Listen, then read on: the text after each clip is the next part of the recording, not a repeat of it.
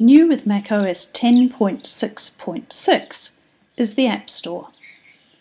Make sure that your operating system is updated to 10.6.6 and then come to the Apple menu and you'll see a new item, App Store. Open it up and a window appears, the home page, populated with all kinds of things including new and noteworthy, quick links to your account, a list of the top paid apps, what's hot, top free, and so on, top grossing. You can of course browse around. You might choose new and noteworthy, click on see all to see all the new and noteworthy apps available. And here they are. Notice that you can sort them in various ways, by featured, by name, by release date, to see what's most recently available.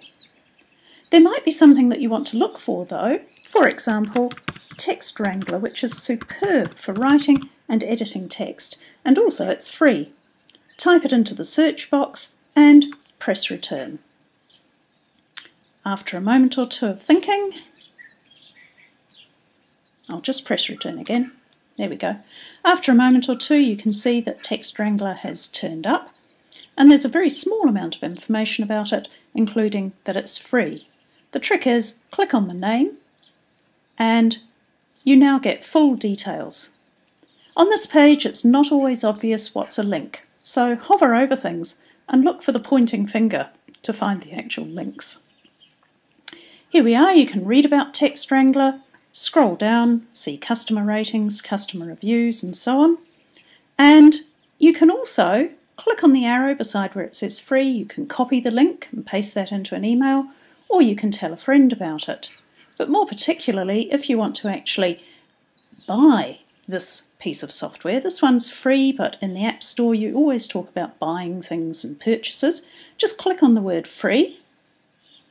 Now you need an Apple ID to work with the App Store. You probably have one of those already. Look at the written version of my tip for a bit more information and some links about where to go to check on an Apple ID. My Apple ID is there, I just need my password, and then click Sign In.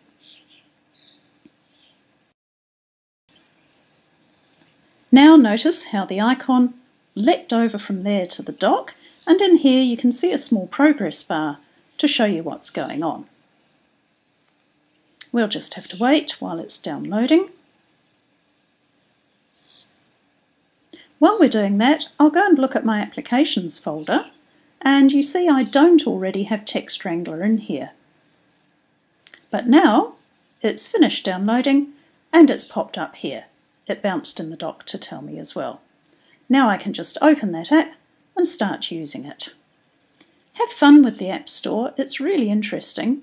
And by the way, if Text Wrangler should happen to be updated at some point, it'll tell me here in the Updates section of the App Store.